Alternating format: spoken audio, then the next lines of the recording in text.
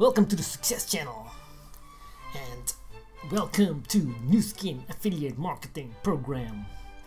I am going to read today from Napoleon Hill's book Think and Grow Rich, and I'm at chapter 13, The Brain, a broadcasting and receiving station for thought.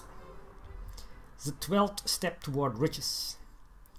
More than 20 years ago, the author, working in conjunction with the late Dr. Alexander Graham Bell and Dr. Elmer R. Gates, observed that every human brain is both a broadcasting and receiving station for the vibration of thought through the medium of the ether, in a fashion similar to that employed by the radio broadcasting principle.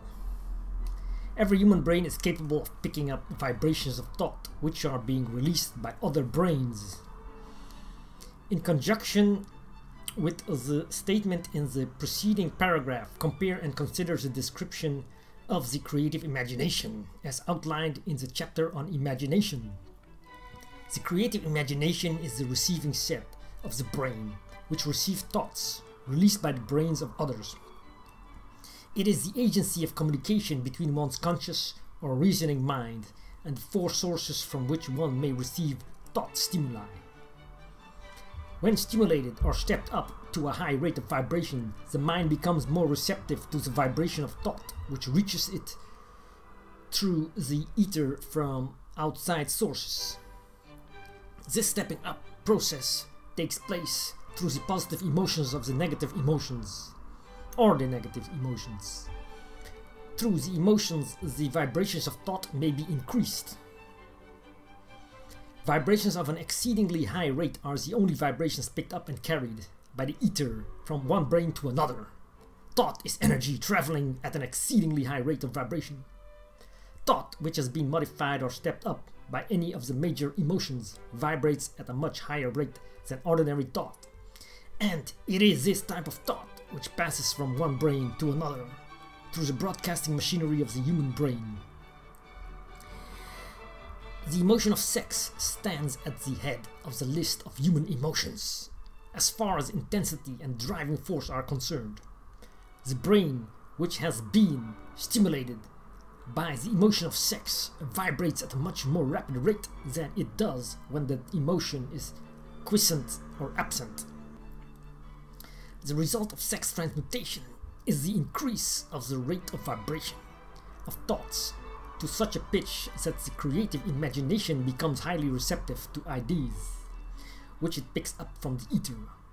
On the other hand, when the brain is vibrating at a rapid rate, it not only attracts thoughts and ideas released by other brains through the medium of the ether, but it gives to one's own thought that feeling which is essential before those thoughts will be picked up and acted upon by one's subconscious mind. Thus, you will see that the broadcasting principle is the factor through which you mix feeling or emotion with your thoughts and pass them on to your subconscious mind. The subconscious mind is a sending station of the brain through which vibrations of thought are broadcast. The creative imagination is the receiving set through which the vibrations of thought are picked up from the ether. Along with the important factors of the subconscious mind and the faculty of the creative imagination, which constitute the sending and receiving sets of your mental broadcasting machinery, consider now the principle of autosuggestion, which is the medium by which you may put into operation your broadcasting station.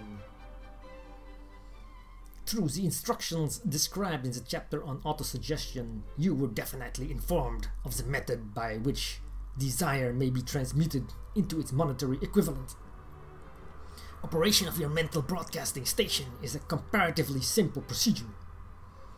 You have but three principles to bear in mind and to apply when you wish to use your broadcasting station: the subconscious mind, creative imagination, and autosuggestion.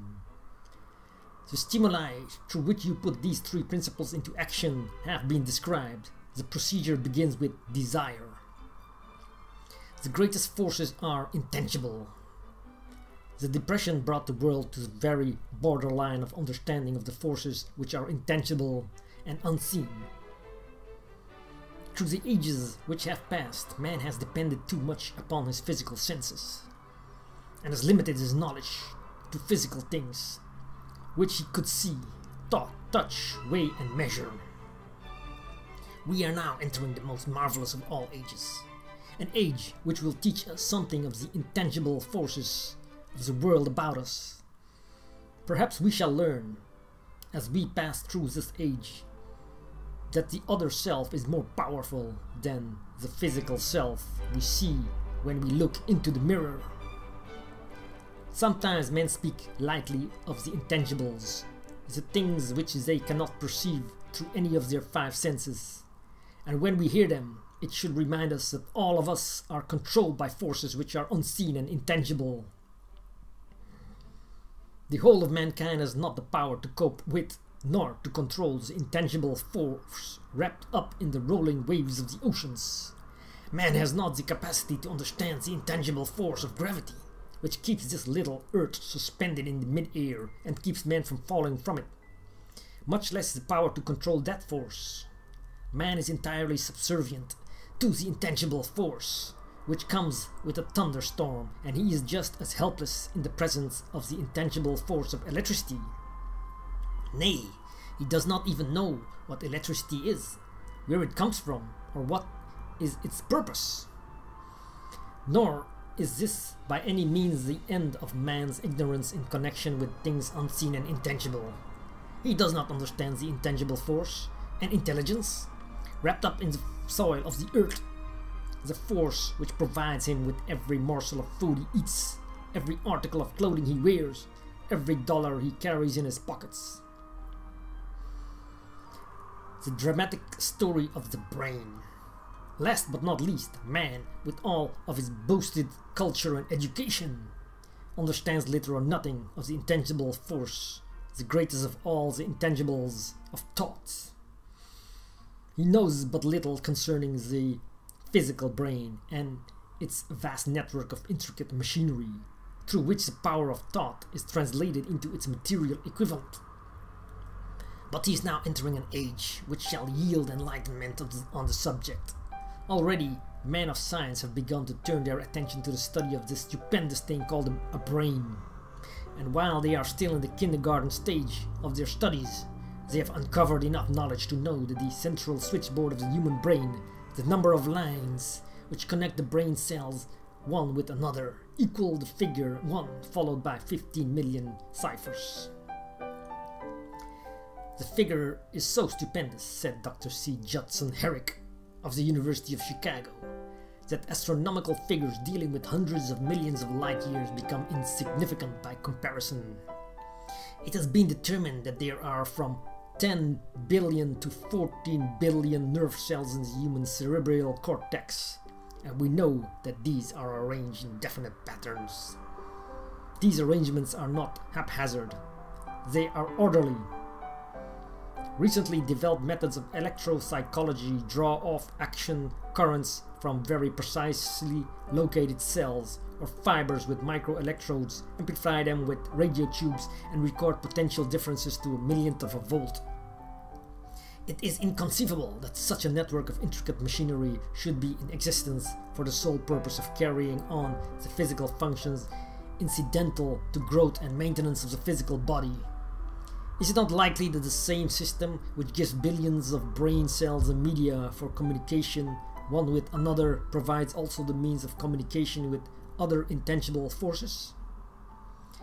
After this book had been written, just before the manuscript went to the publisher, there appeared in the New York Times an editorial showing that at least one great university and one intelligent investigator in the field of mental phenomena are carrying on an organized research through which conclusions have been reached that parallel many of those described in this and the following chapter. The editorial briefly analyzed the work carried on by Dr. Ryan and his associates at Duke University, viz. What is telepathy? A month ago, we cited on this page some of the remarkable results achieved by Professor Ryan and his associates in Duke University for more than 100,000 tests to determine the existence of telepathy. and clairvoyance. These results were summarized in the first 2 articles in Harper's Magazine. In the second, which has now appeared, the author E.H. Wright attempts to summarize what has been learned, or what it seems reasonable to infer, regarding the exact nature of these extrasensory modes of perception. The actual existence of telepathy and clairvoyance now seems to some scientists enormously probable as a result of Rhine's experiments. Various percipients were asked to name as many cards in a special pack as they could without looking at them and without other sensory access to them. About a score of men and women were discovered who could regularly name so many of the cards correctly that there was not one chance in a million of their having done their feats by luck or accident. But how did they do them?